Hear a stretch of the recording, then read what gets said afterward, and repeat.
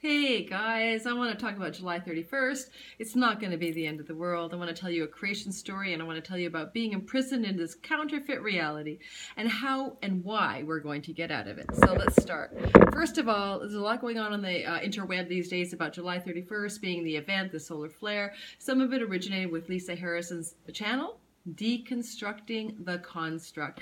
And I don't think that she's committed to this 31st being like a solar flare or a massive event, but it has gone kind of that way with people replicating that storyline, and I don't think that's true. Not only do I not think it's true, I don't feel it's true. I know it's not true.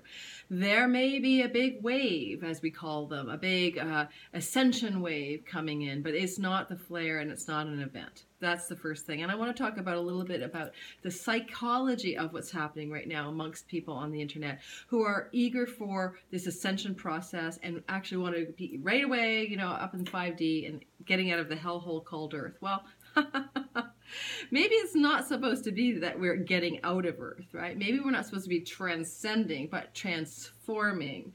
And perhaps it's up to us to understand that even while we have a rescue mission at hand by higher forces or of the divine, which I'm going to talk about, to assist humanity to wake up in this dream state, or another way of saying it is to be unplugged from the matrix. Even though we have helpers out there helping us, it is still up to us to do a lot of what's the work that's to come. And it has nothing to do with escaping in the traditional sense, as if we're going to be plucked off the planet, raptured off the planet, or just, you know, whatever, or just an escape a timeline where bad things are happening and go to a happy place. I don't feel that's the game plan here. I really don't. I actually think we're here as humanity, which is a divinity in itself, a kind of divinity, to transform this place we're in, to make the prison a paradise. But now I'm going to tell you a creation story, because I want to talk about why there's a rescue mission underway, and I want to put the whole thing in a giant cosmological framework. All right? So, the Secret Gospel of John is one of the texts that was discovered, along with others, at Nag Hammadi in the desert in the 1940s, and it has been translated, and there are also corroborating documents elsewhere that support that this is an original document created, written in Coptic, created, I believe, oh my goodness, the original document had been 100 years after the life of Christ, but I think the versions are looking at a 400 AD. Nonetheless, whatever the date stamp is on it, it doesn't matter. The point is the story itself is really cool. So settle in, get your cup of tea, because I'm going to tell you a creation story that might help you understand what's happening here right now on planet Earth with us and what's happening in the world and the solar stuff as well.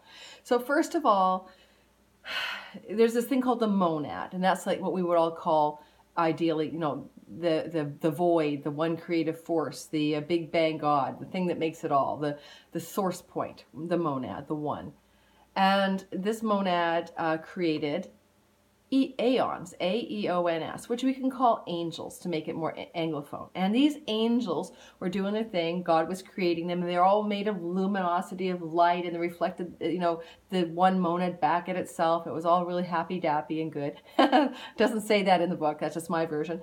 And then there was this one, a feminine energy called Sophia. Whether it's female or not, I doubt it. It's androgyny. But nonetheless, the name is Sophia, which actually translates anyway. We'll go there.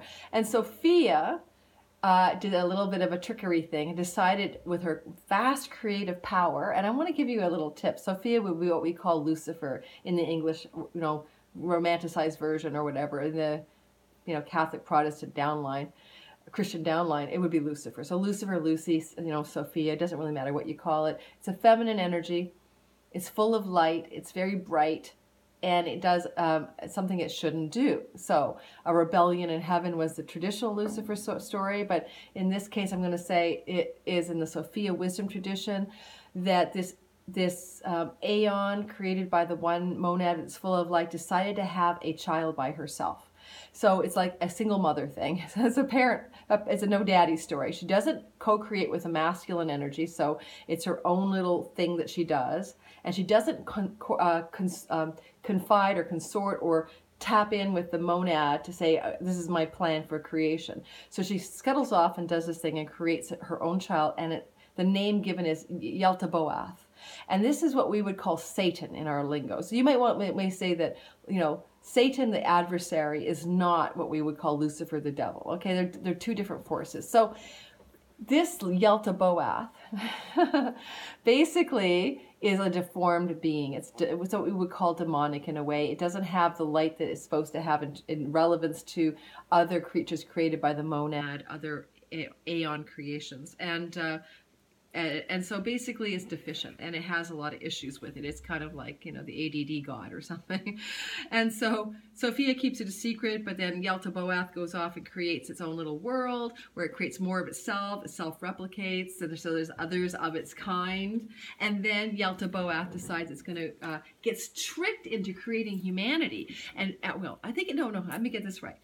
Yaldabaoth makes Adam, and then is tricked by the aeons. Sophia has other, angels around her too, because I now believe she's confessed what she's done to the rest of the crew, and they are now trying to fix it. And so, basically, they trick Yaldabaoth into breathing his light, his energetic, spiritual energy, his light, because he can create just like an aeon, even though he's a deformity, into Adam. And this light doesn't just go into Adam, it leaves him and goes into Adam. And now he doesn't have the light anymore, and Adam has it, his own creation. And so now he's really pissed off. He doesn't have his own light anymore. So this is what's happening with humanity. And then Eve is created as a messenger to another intervention force to help humanity wake up to the fact that we've got the light, right? We are like angelic beings here on earth. Now that's an interesting story, right? And actually the tree of knowledge and the tree of life in the Garden of Eden in this story, Yaldabaoth created as a prison for his creation and a place where he could try to get the light back. And then there was this intervention in which the serpent, which got Eve to eat of the tree of knowledge, is actually a good guy from the other aeons, who came in.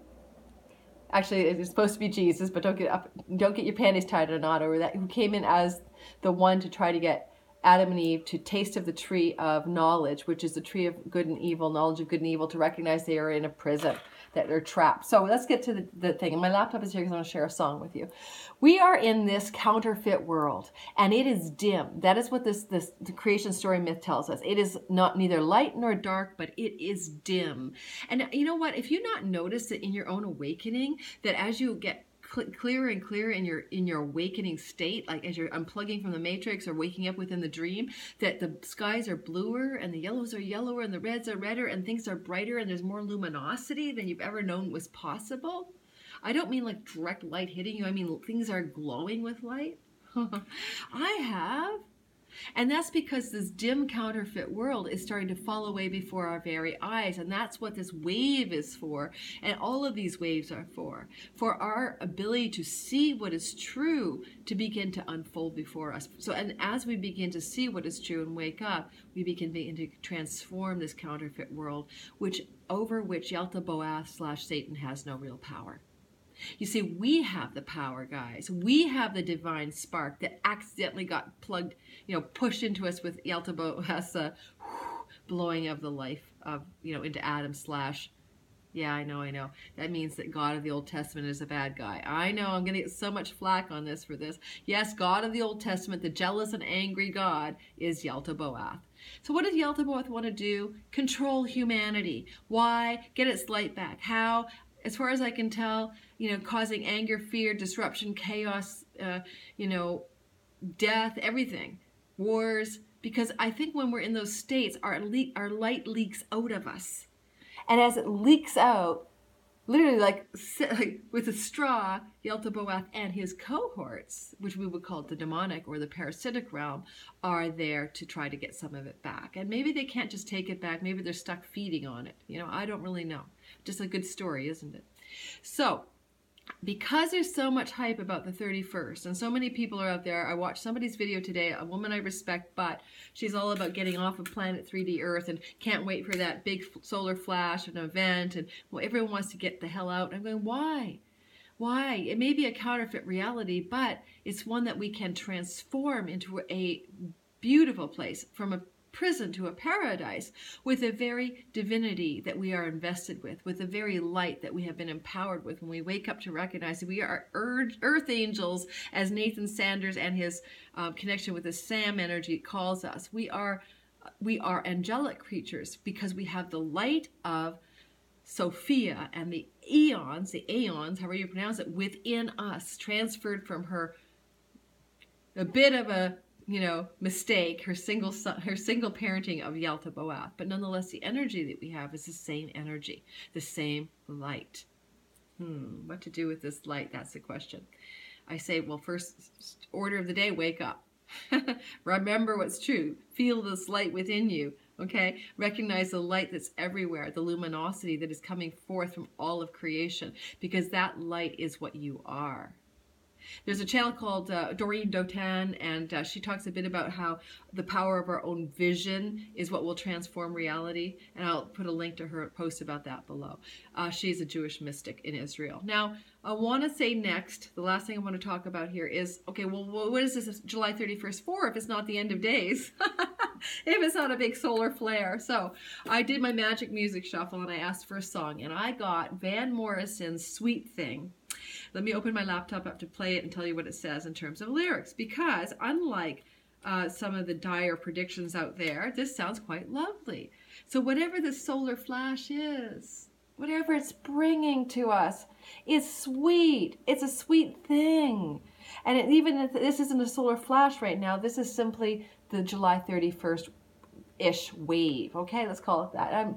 And also Nathan Sanders and some of his material, I think he's going to be talking about it soon publicly, is discovering that there's coding in dates. When we say dates, July 31st, then restructure that to a 7/31. Maybe that's a biblical passage. Maybe that's something to be decoded rather than a real date. But when I asked for the song shuffle today, I called it the Magic Music Shuffle, and I asked my Spotify playlist to give me a song representing what is really transpiring on the 31st that Lisa Harrison's picking up on in her channel, Deconstructing the Construct. I got the Van Morrison song, Sweet Thing. I should play it for you, but let me read you the lyrics. And I will stroll the merry way and jump the hedges first. And I will drink the clear, clean water. And water is a metaphor, although I would love clean water on earth, right? For spirit. A clear, clean water, clear, clean spirit. For to quench my thirst, because we're thirsty for the clarity and the spirit and the divinity and the purity of our truth of who we are. And I shall watch the ferry boats. And ferry boats, I'm on an island with ferry boats as I do this, but ferry boats are also very symbolic. There's the ferry boat across the river Styx, etc. So there's symbolism rife in this one. I will watch the ferry boats and they'll get high on a bluer ocean. Yes, bluer blues, yellower yellows in this new world we're coming to, against tomorrow's sky. And I will never grow so old again, and I will walk and talk in gardens wet with rain. Oh, sweet thing, my sweet thing, and I shall drive my chariot down your streets and cry, hey, it's me, I'm dynamite. And to me that's, hey, that's me, I'm like super sparky bright light. And I don't know why, and you shall take me strongly in your arms again. Now I'm saying, as this wave is hitting us on the 31st, can you feel it? Maybe the divine rescue mission. Oh, I forgot to say. So yeah, Sophia is repented kind of her mistake, and the aeons are up there all trying to reach through to humanity and wake us up. It is a rescue mission. And you shall take me strongly in your arms again, and I will not remember that I even felt the pain. We shall walk and talk in gardens all misty and wet with rain. And I will never, ever grow so old again. And of course, gardens is a reference to the Garden of Eden, but not the counterfeit prison created by Yalta Boath, but rather the true garden that we're destined for, the one that we're creating together as humanity, waking up to our divinity. So that song made me feel so tingly when I got it. And go Google it. I'm not going to play it for you. Go find Van Morrison's Sweet Thing. It's a beautiful song. And on that note, I'm saying, I feel like we've got a lot to look forward to as opposed to dread. And I do sense that this is going to be a wave on the 31st or around it of energy coming in. You may feel dizzy. You may feel spacey. You may feel something sublime. You may see greener greens, bluer blues, and yellower yellows. Yes, yes, but you're not going to leave the planet. The planet is not going to dissolve. Crow just flew overhead. I'm in front of a window. And it's all going to be really good. Yeah. I'm the voice of cheer. All right, guys. Thanks for listening.